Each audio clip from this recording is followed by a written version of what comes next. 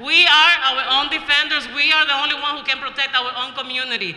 And this fight was won by the people, not by Carlos Menchaca, not by any other elected official. We won this fight.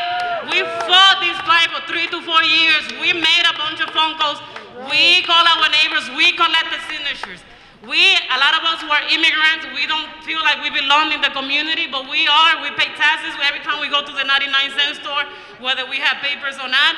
We live here, our children live here, we go to school here, we work here, and we need to continue defending this community because it's ours.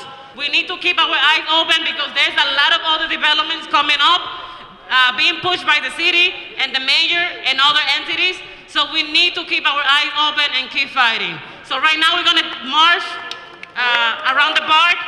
Vamos a marchar alrededor del parque. Por favor, únase a nosotros y continuemos celebrando esta victoria que es nuestra. Let's continue celebrating this victory that is ours.